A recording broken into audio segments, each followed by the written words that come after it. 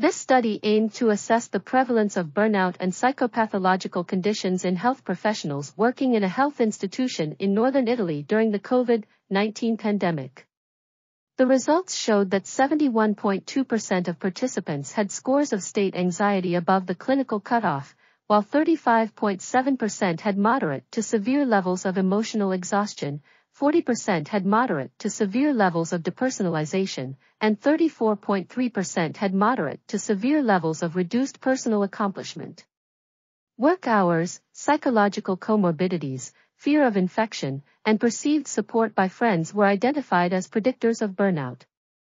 Female gender, being a nurse, working in the hospital, and being in contact with COVID-19 patients were also found to be predictors of emotional exhaustion and depersonalization.